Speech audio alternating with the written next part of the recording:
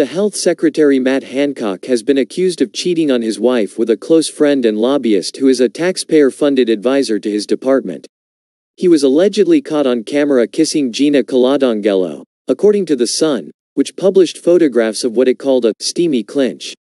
The security camera pictures were taken on the 6th of May, but the pair have been seen together on other occasions, the newspaper said.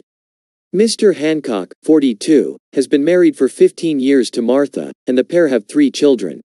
Ms. Coladangelo, 43, is also married with 3 children.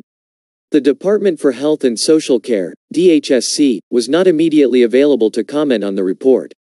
Ms. Coladangelo, who met Mr. Hancock when both were attending Oxford University, was a director at lobbying firm Luther Pendragon, which promises clients help to navigate and influence complex legislation.